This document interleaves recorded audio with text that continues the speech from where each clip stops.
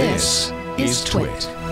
Our friend Felix Krause, who has been sort of working at improving iOS security by poking at it, as researchers do, noted some concerns over the way iOS handles the camera.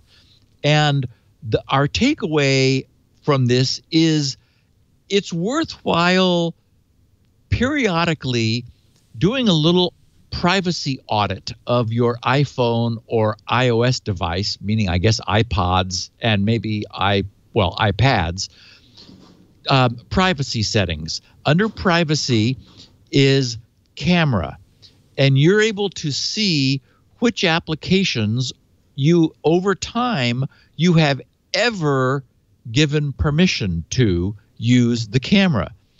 The reason an occasional audit is useful is that those things never turn themselves off, so they tend to accrue over time. And you might find applications that you kind of wonder, wait a minute, why does that have access to my camera? So the point is, what Felix noted is that once any app has ever been granted access to your iOS device's cameras, it can access both the front and the back camera, record what it sees anytime that app is in the foreground, take pictures and videos without notifying you in any way, do anything it wants to with that content, upload the pictures and videos it takes immediately, perform face recognition or detect facial features and expressions. iOS 11 now builds some feature extraction, facial feature extraction into the underlying framework. And all of that without indicating in any way that your phone is recording you, taking pictures, taking videos of you and your surroundings. No LEDs, no lights are shown, no indication of any kind, which is not to say that apps are doing that or that they would be doing so maliciously, and they can only do so when they have the foreground, when you're using the app.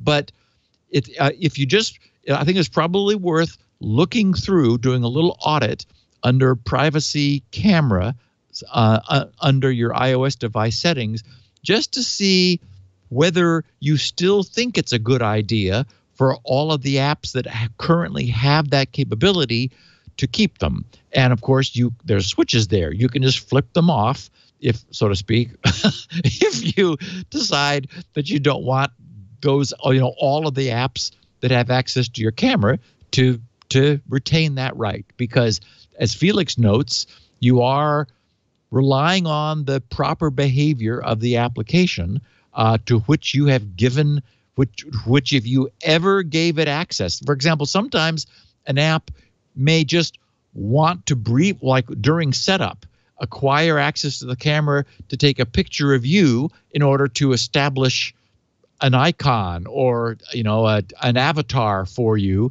But then there's really no need for it to have enduring access, but by default it keeps it unless you say, you don't need that anymore. So again, probably worth just keeping that in mind, just from a privacy standpoint. You could do a little audit in iOS. You can go through. There's a permissions section, and I Right. do this periodically. Go through all the permissions and turn off ones you don't think are necessary. Because you're right. Exactly. I mean, it could just be, Snapchat does that. Let's just get a picture of, well, I guess Snapchat continues to need access, but there are other apps that do that. Let's just get a picture of you, or, hey, let me scan the QR code, that kind of thing. Yeah, revoke it. And I actually feel that way also about location services. Same thing. Yeah. Yes. And locate, as we know, the location system in our iDevices uses a lot of power. It's a big battery drain. And if you look through location services, it's like, what the heck? I mean, I want Google Maps and I want Maps, and that's about it. But you'd be surprised how much crap in there wants to know where you are. And it's like, this is none of your business where I am. So location services is another very worthwhile thing to turn off. And you can say, there's like never, always, and only when I'm using. And so, for example, I have everything set for never except a couple mapping apps where I have them only when I'm using them. And what you'll find is you can recover an awful lot of battery life just by keeping things from just being able to monitor where you are all the time. It's amazing that, and of course, Apple's always trying to turn that back on. And when you turn it off, it's like, oh my God, not everything is going to be able to know where you are. It's like, yeah, it's none of their business. So anyway, another thing worth auditing, I think.